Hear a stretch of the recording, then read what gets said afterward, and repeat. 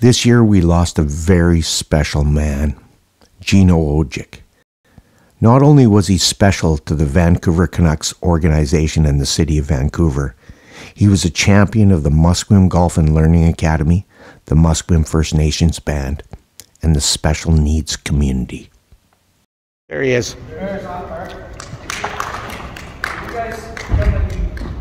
Thank you. Yeah, we're going to have a couple of words by Clark.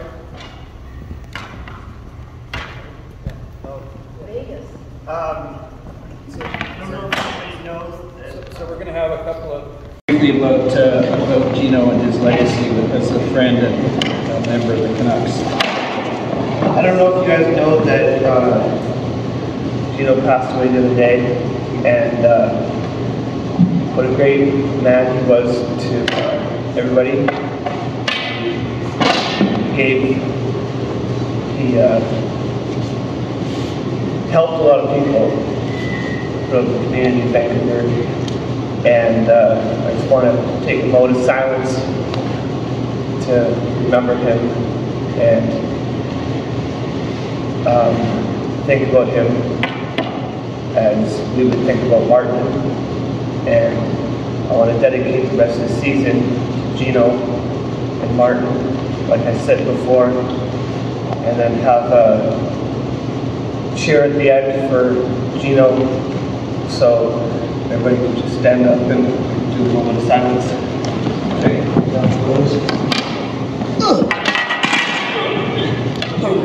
Did you want to add some words about Gino too? No. You know what? Gino he's a part of the department many times, and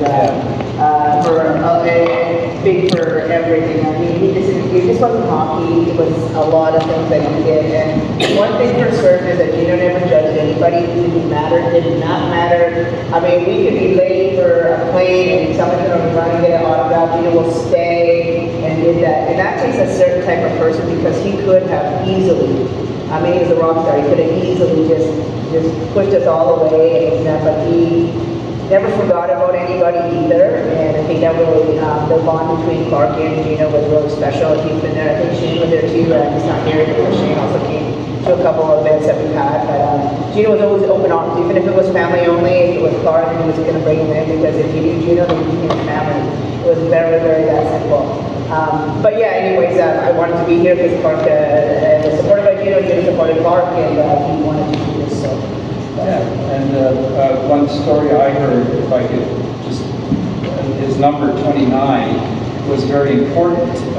He chose that as a member of the Canucks because that was his father's number at the residential school.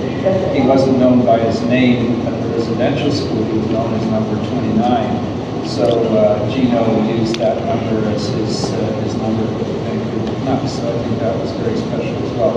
Sorry, Clark. Let's do that. Okay. I'm going to have a moment of silence and think about Gino. Thank you, and Mark. Thank you, Clark. Thank you. So. How you doing, Greg? Good.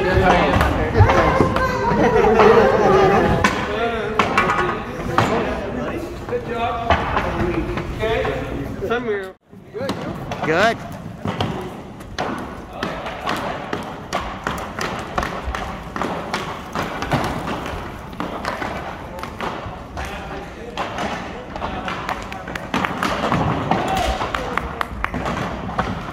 Connor McDavid?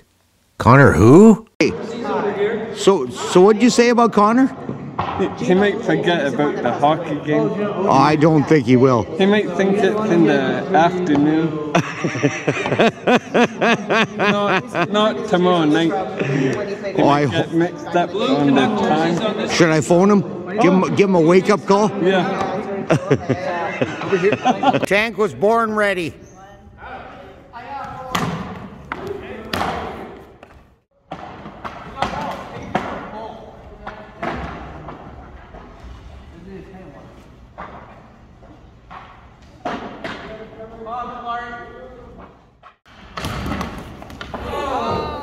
Go, Ben.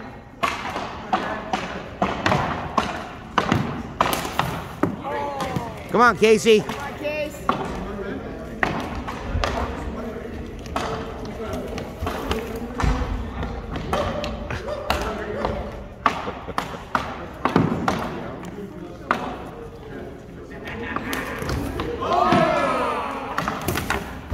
Oh! Kubi, do you want to join the cheer? For sure. Okay, so you do Gino on 3. Everybody in. Gino on 2. 1, 2, 3, Gino! Good job, boys. Thanks, guys.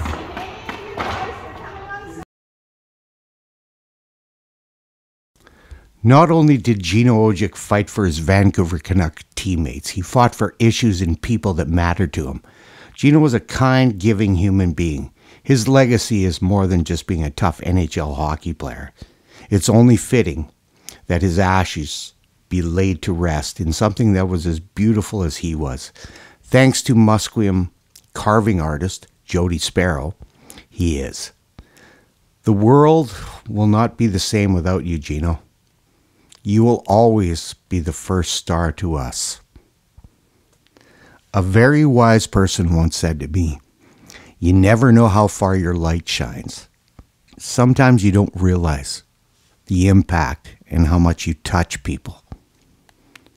Gino, your light was bright to a lot of people.